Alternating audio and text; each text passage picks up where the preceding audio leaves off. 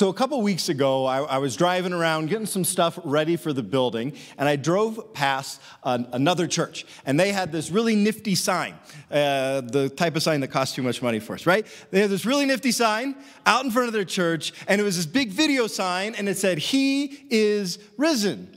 Now, I love Easter. Yes, partly because I love candy, but I also love Easter. I love the Easter egg hunt. I love to celebrate Easter on church, on Easter morning. And so I got pumped up. I see this sign. I get all pumped up. I'm like, yeah, he is risen. I love seeing that sign. And then I get a couple blocks down the street, and I'm like, dude, it is 3 weeks until Easter. It's 3 weeks. What you've got this Easter sign. We haven't even made it to Palm Sunday. We haven't even made it to Good Friday, and you're already all the way to Easter. The thing is, Easter is so fun to celebrate that it's really easy to skip the cross for the empty tomb, isn't it?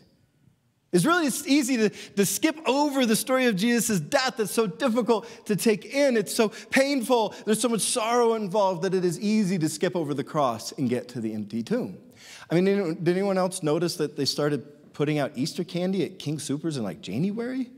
Right? You notice that? You go into, it's like the first aisle in my King Soopers is all the Easter candy. That stuff has been up there. It's probably expired by this point.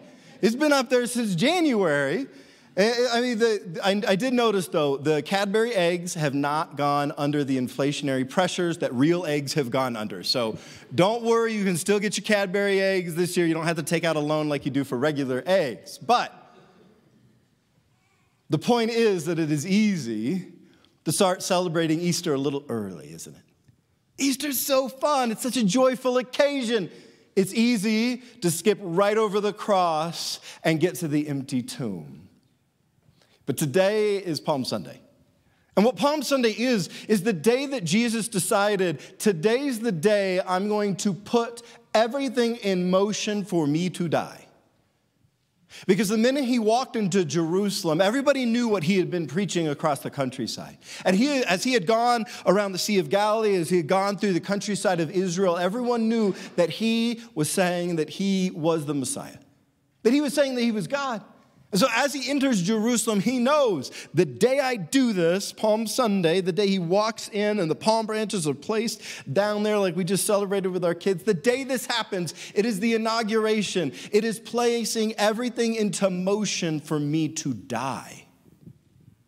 Palm Sunday is the day that Jesus was staring down death just days later. So Palm Sunday is this day that we reflect on his entering Jerusalem, but we also reflect on his decision to die for us. Because next Sunday is Easter, though. It's easy to jump to Easter. It's easy for us to put that sign up, he is risen 3 weeks before Easter, and skip right over the cross to the empty tomb, and I don't want to do that. I don't want to do that.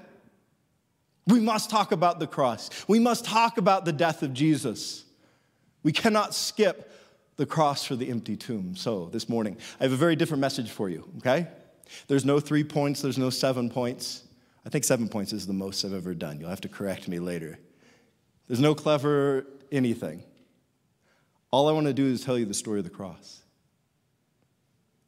Right now we're in the second week of 3 weeks on the life of Mary Magdalene. And so one of my things, I want to tell you the cross through her eyes. The story of the cross, I want you to experience the story of the cross through Mary Magdalene's eyes, through her experience. But more than anything, what I've done is I've taken the 4 accounts of the story of Jesus' death, and I've spliced them, put them together today so you get the most fully orbed view of what happened that day as Jesus went to the cross on Good Friday to die. And so this morning, all I want to do is I want to tell you the story of Jesus' death through her eyes. I want you to experience it. I want you to see it how Mary Magdalene did. And I want you to carry that through this week until you do get to Easter. It's a hard story. It's a story filled with sorrow, and I can't help but to be a little conflicted over the juxtaposition between the joy of our first Sunday in this building, the sorrow of the cross. But if you noticed on your way in, this building has a huge cross in front of it, and that's what we're here for, to celebrate the salvation that the cross brings us. There's no point to this if that is not the case. And so while it is the difficult story to tell, it is the only story we have to tell this morning. Here's how it begins. Mark chapter 15, verses 16 to 20. The soldiers led Jesus away into the palace, that is the praetorium, and called together the whole company of soldiers. They put a purple robe on him, then twisted together a crown of thorns and set it on him. They began to call out to him, "Hail, King of the Jews."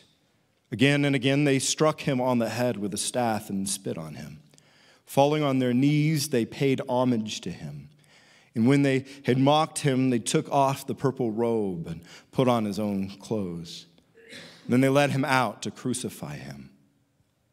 So, there'd been a time years before where Mary Magdalene, she was a lost soul. She was racked with trauma. She was possessed by demons. She had this terrible past that she was haunted by. She was at the end of her rope without hope. But then Jesus came to her town of Magdala and he found her, yes, her, and he healed her, yes, her, the rejected, the forgotten about, the unworthy Mary. He healed her. And so she had decided to follow him, and now for years, every day she's been following Jesus. Every day she wakes up and follows him and listens to him and watches him work. Even though she had been a person with some money, instead of using that money for herself, she was giving it away to payroll this big ministry of Jesus. And instead of being someone who hired servants for herself, she was serving Jesus. Even though she had grown up in a household where she probably never touched a dish in her life, probably never had to cook for herself in her life. She was cooking and she was cleaning and she was caring and she was taking care of people who were the forgotten people that Jesus was healing along the way. Every day she woke up with this Jesus and decided to give everything she had for him. But now Mary is standing in a crowd. She's watching that very same Jesus, that Jesus that she loved, be tortured.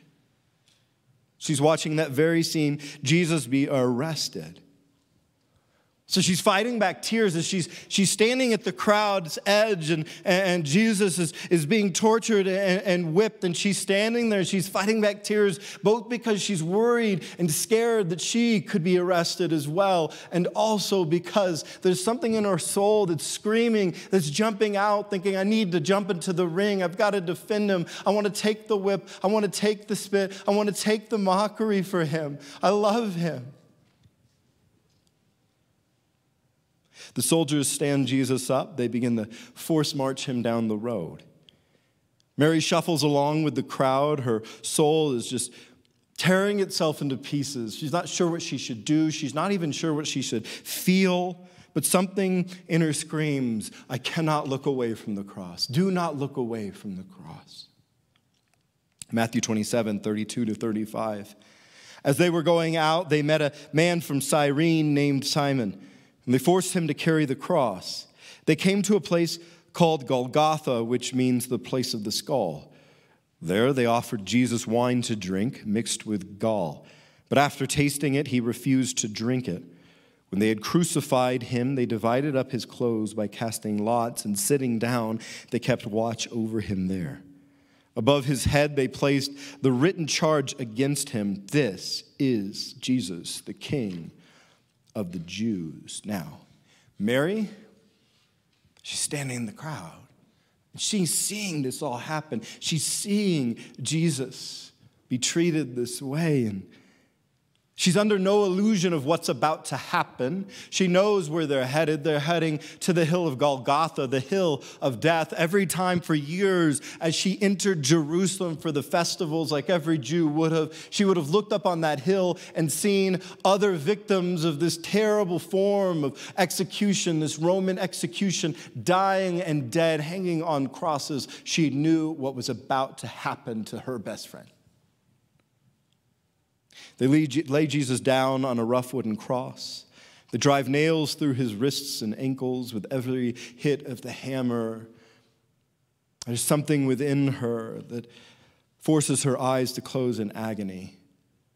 Mary lets out a muffled scream as they hoist Jesus up off the ground, the cross snapping into place.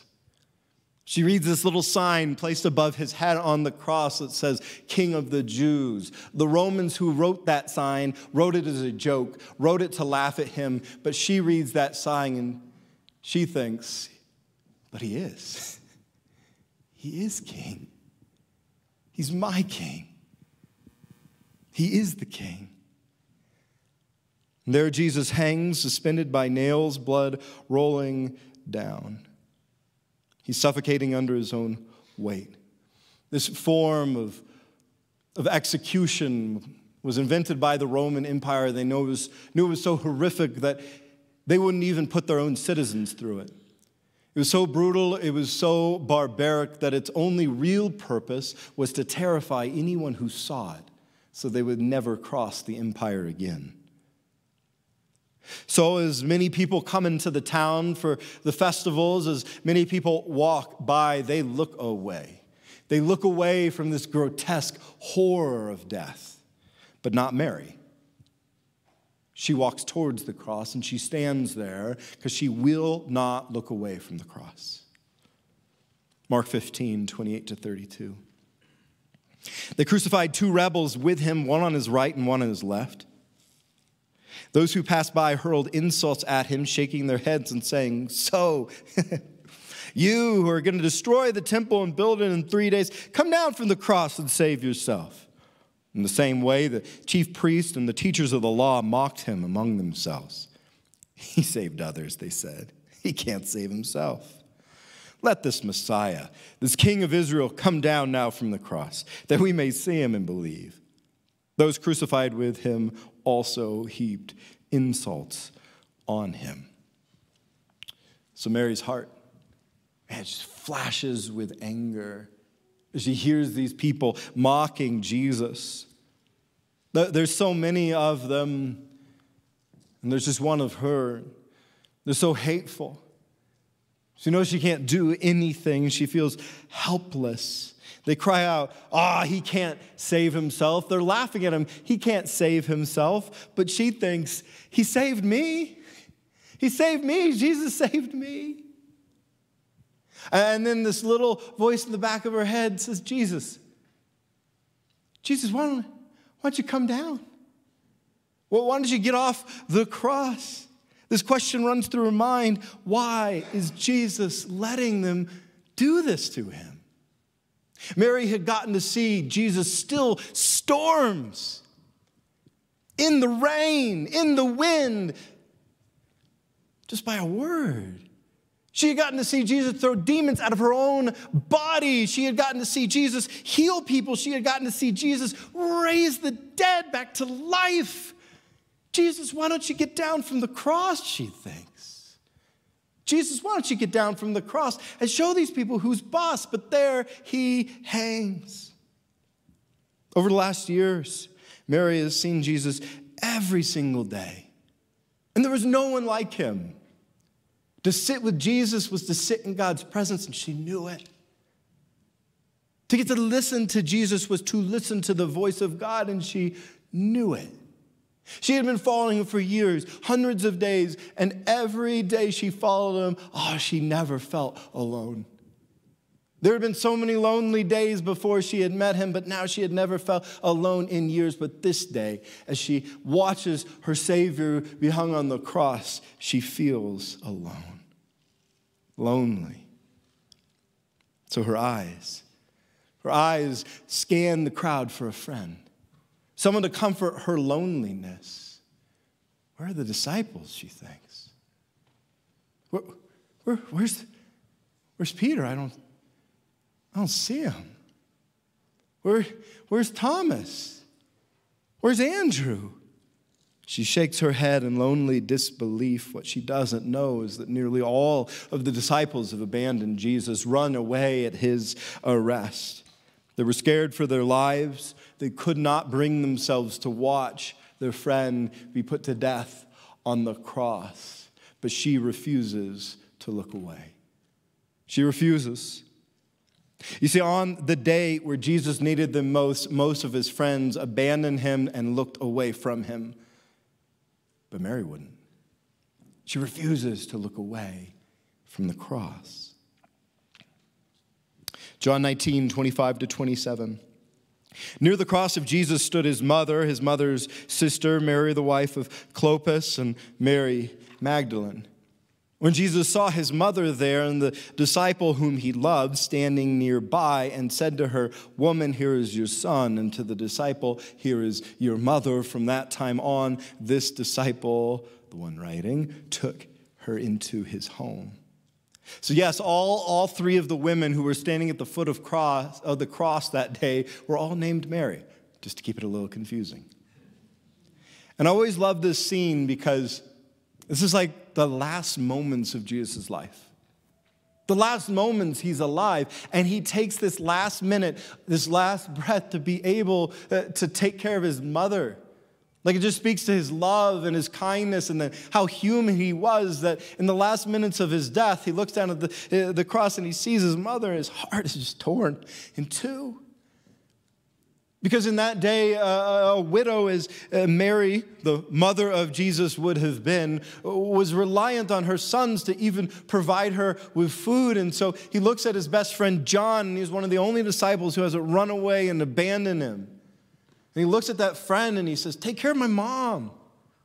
And man, it just speaks to me of how much Jesus, it was one of us humans, just like us, and how much he loved. But of course, here in Scripture, it goes out of its way to mention Mary Magdalene. There would have been dozens of people. There would have been probably hundreds of onlookers at the cross that day that witnessed this death. But Scripture mentions Mary by name.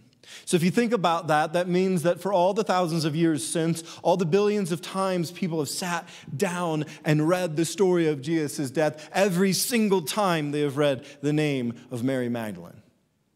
Scripture took the time to honor her in that way. Wouldn't you like for years to come for heaven to still be honoring you because of what you did for the gospel? It's a tribute to her faith. While so many others abandoned that day, Jesus that day, she would not look away. She wouldn't abandon him. She didn't leave him. She would not look away from the cross. Luke chapter 23, verses 39 to 43. One of the criminals who hung there hurled insults at him. "Aren't you the Messiah? Save yourself and us." But the other criminal, who was just making fun of him too, by the way, rebuked him. "Don't you fear God," he said, "since you are under the same sentence? We are punished justly, for we are getting what our deeds deserve. But this man has done nothing wrong." Then he said, "Jesus, remember me when you come into your kingdom." Jesus answered him, "Truly, I tell you, today you will be with me in paradise." So, if you have ever felt too unworthy to find faith in Jesus, if you have ever felt like the wrongs you have done are too much for God's grace to overcome, if you've ever felt like your past is too sketchy to be forgiven by a Savior, listen to this man's story. What happens to this man? He hangs dying. He acknowledges that he has done wrong. He turns and has faith and belief in Jesus. This man who was just making fun of Jesus, he has faith in Jesus. And does Jesus turn to him and go, "All right, well, make sure you right your wrongs before you die"? Actually, you actually need to do some good stuff to pay for your sketchy past before you come to me and before I will accept you and allow you to believe in me and be saved? No, is that what Jesus says? Does Jesus say, "Ooh, I'll forgive you if you figure it out"? No. Jesus says, "Today you'll be with me in paradise." This man has no opportunity to right his wrongs, no opportunity to make himself worthy. No.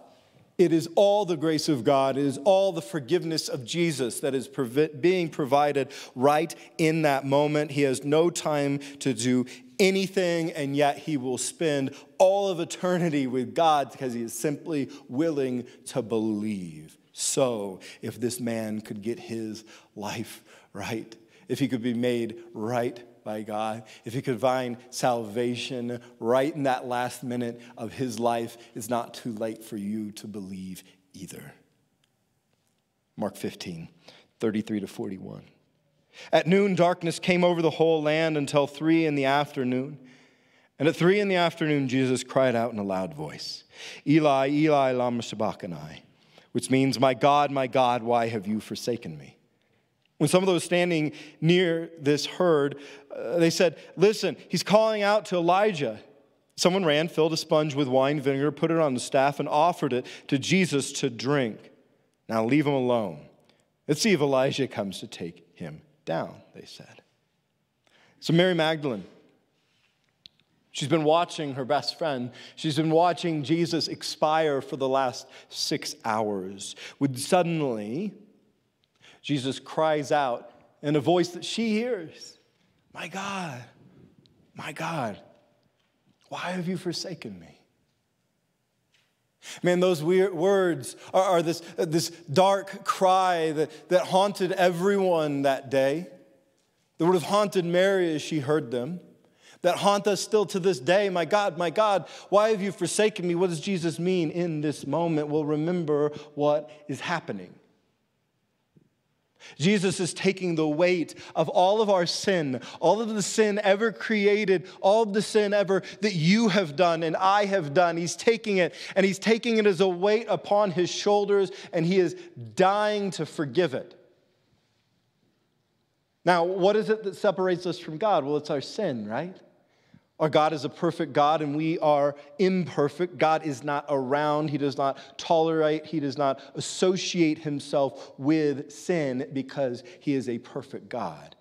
And so sin separates us from God. And so in this moment, Jesus is hanging on the cross, and all of that sin is on him. And so the Father actually separates himself for just a moment. It is something that Jesus had never experienced and that he would never experience again. And it's my humble opinion it was the greatest pain ever experienced by a human in history. Being separated from his Father.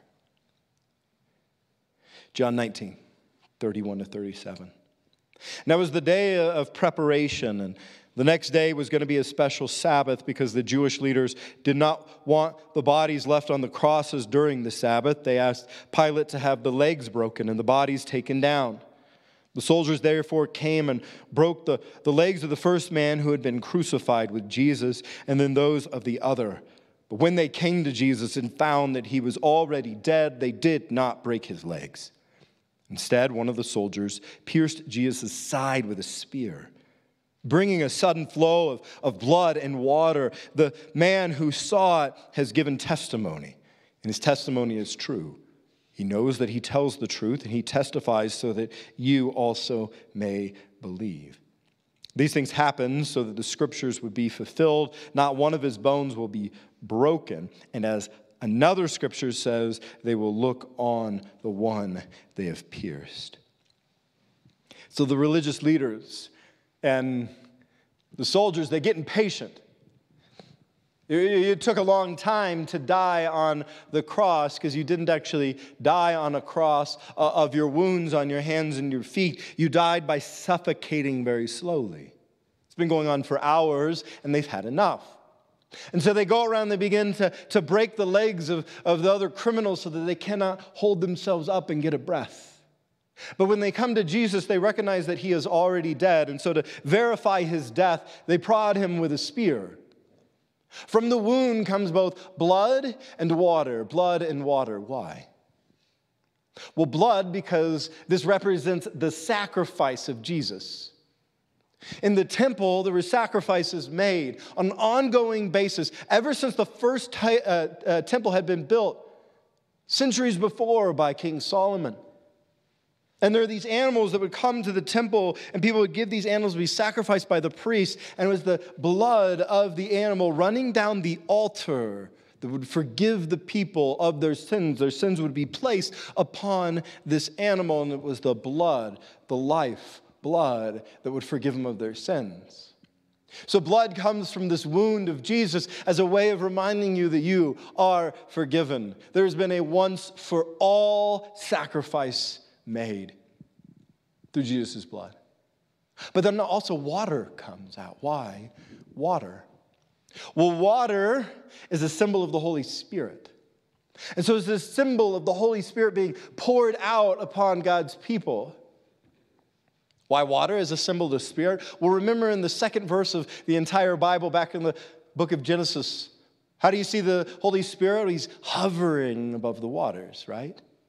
And then in Isaiah 44, there's this prophecy where God promises that when the Messiah comes, when God comes again to give redemption, that he's going to pour out his Holy Spirit on his people like water, watering and pouring over a thirsty land. And so as Jesus is prodded with this spear, it's all coming true. Luke 23:46-49, Jesus called out with a loud voice, "Father, into your hands I commit my spirit." When he had said this, he breathed his last. The centurion, seeing what had happened, praised God and said, "Surely this was a righteous man." When all the people who had gathered to witness this sight saw what had taken place, they beat their breasts and went away. But all those who knew him, including the women who had followed him from Galilee, stood at a distance watching these things. So as Jesus dies, there's this one particular centurion that's a leader in the Roman army who recognizes that Jesus, the same Jesus that he just inflicted death upon, was innocent of the crimes that he was accused of. He recognizes that he did wrong, and he's not alone. Thousands of people were packed into Jerusalem this Passover festival. So plenty of curious onlookers who had gone to Golgotha to watch this famous teacher named Jesus be put to death, well, some of them beat their chests, lamenting his death, recognizing that it was wrong. But still, they just walk away. They walk away from the cross. But notice who stays. The text tells us that it was the women who followed him from Galilee.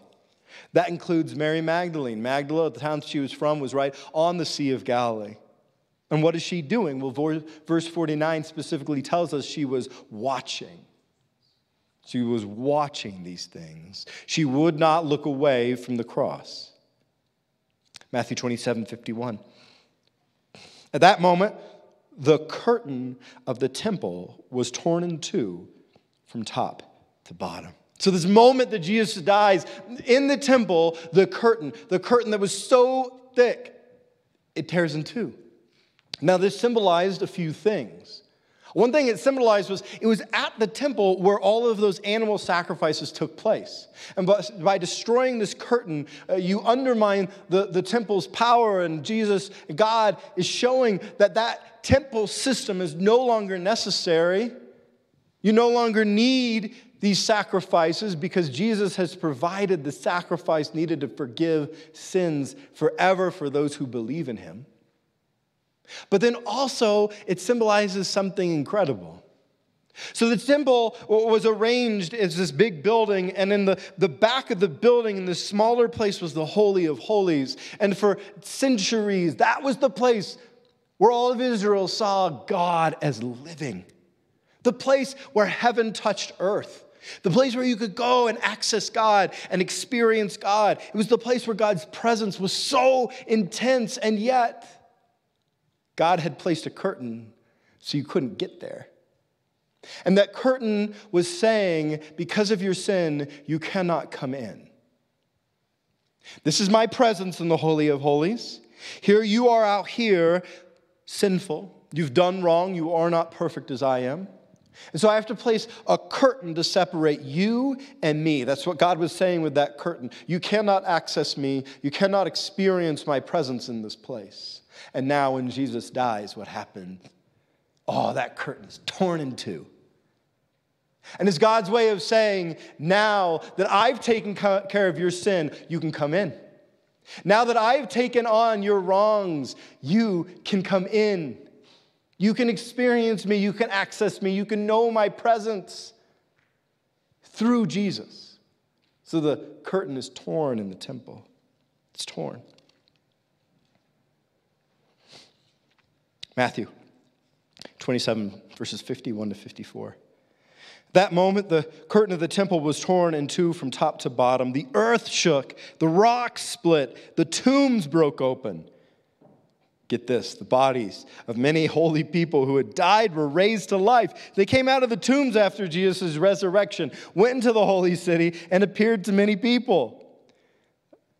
When the centurion and those with him who were guarding Jesus saw the earthquake and all that had happened, they were terrified and exclaimed, "Surely he was the Son of God." So put yourself in Mary's shoes. She's standing there and she's just seen Jesus die, and now she feels the earth begin to quake and move underneath her.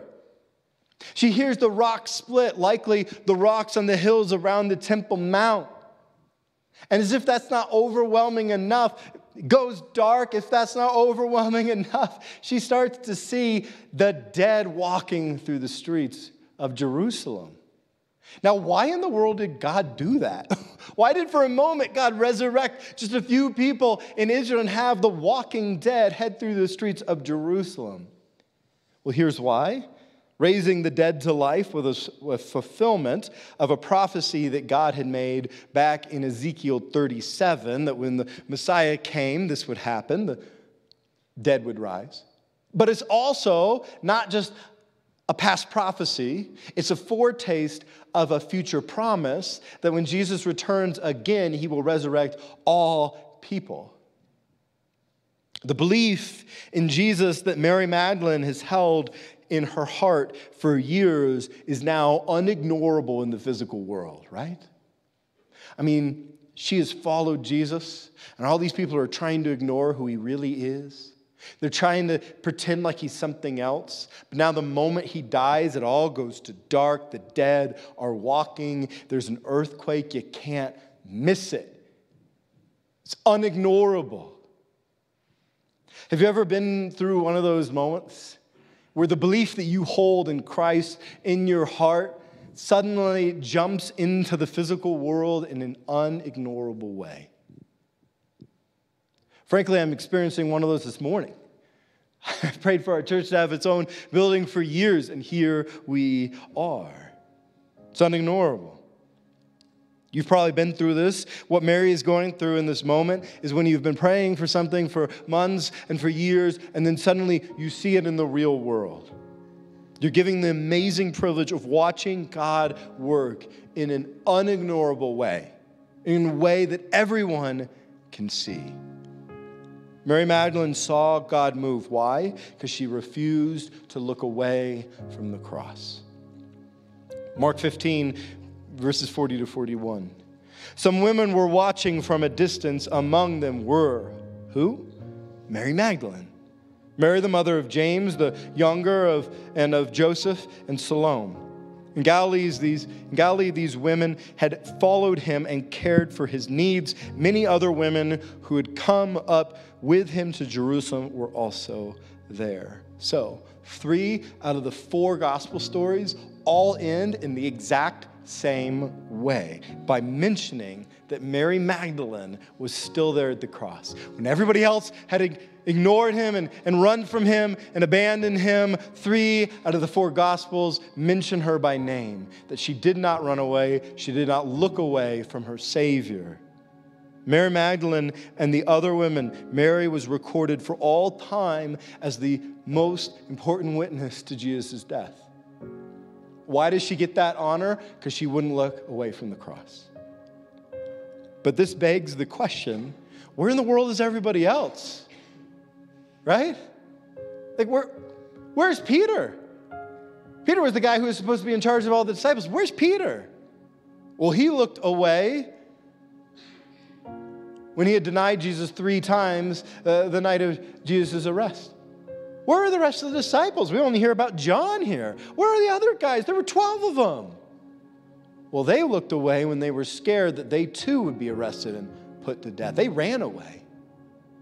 Where were the hundreds and hundreds of people who were following Jesus through the countryside?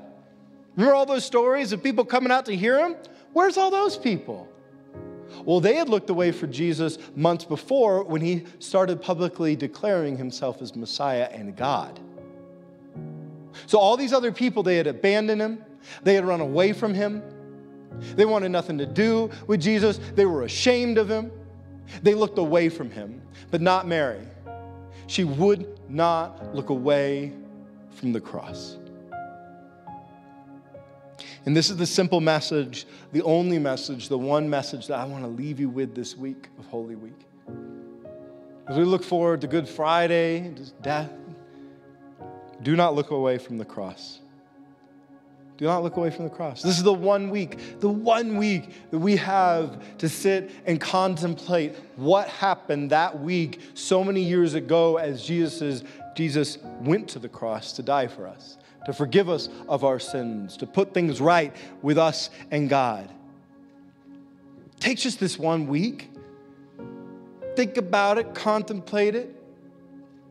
Let it wrestle around in your soul every day that he died for you. Do not look away from the cross. And look, you're going to be so tempted. I get it. I love Easter too. You're going to be so tempted to jump over the cross on the way to the empty tomb, to get right to Easter, to start celebrating. But wait. Let your soul hang in that tension of having to contemplate what Jesus did for you, the cost that he paid for you, this story of what he has done for you. Don't jump over the cross on your way to the empty tomb. Don't ignore Jesus' death so you can begin to celebrate his resurrection a little early. Do not look away from the cross. And so this morning, as we contemplate the cross, there is no better Sunday to come to the table, to come to communion. Because you see, before Jesus was put to death, that night he was arrested, that very night he shared that Last Supper with his disciples. So that night, before he goes to the cross, he gets all his guys together. He gets all his friends together. Mary was there too, right? He gets them all together. And before they start eating, Jesus, as they're beginning to pass around some of the food, he said this. When he had given thanks, he broke the bread and said, "This is my body, which is for you. Do this in remembrance of me." In the same way, after supper, he took the cup, saying, "This cup is the new covenant in my blood. Do this whenever you drink it in remembrance of me. For whenever you eat this bread and drink this cup, you proclaim the Lord's death until he comes." Now, in the context of having just read the story of the cross, think about that. He's just hours away from being arrested. Not long away from being put to death. And it's right in that moment he calls together his disciples and he's like, keep doing this. You got to remember what I'm about to do. But you're about to abandon me. I get it. But I'm about to go die for you. And my body's going to be broken and my blood's going to be shed for you so I can forgive you. And one of the ways you're going to remember this, that you can't do it alone, that you can't do it without my blood, is that you're going to come to the table. You're going to come and you're going to take bread. And you're going to take the cup. And that bread is going to remind you of my body, the flesh that hung on the cross. And that cup is going to remind you of my blood that was shed for the forgiveness of your sins, putting forever aside the sacrifices in the temple because now it's a once for all time sacrifice. So there is no better morning. There is no better day to come to the table than today. I want you to put aside all the cares you have in the world. Even put aside all your individual requests and simply thank God for what he did on the cross. For what he gave. For the cost of the cross. And so this morning, we're in a new building, obviously. So communion will look a little different. We're never formal about it here. You can stay in your seat to whatever you're ready. To whatever your heart is ready. And you can make it down these middle aisles here. And we've got communion set up in the back of the room for you. You can take a piece of the bread. as Jesus' body and dip it into the cup. And as you partake, you can come back to your seat or you can eat right there and remind yourself, this is his body broken, his blood shed for the forgiveness of my sins. Don't look away from the cross. Do not look away from the cross this morning. And allow this time of the table to focus your gaze on what Jesus did for you there. Be like Mary. Don't look away from the cross this morning.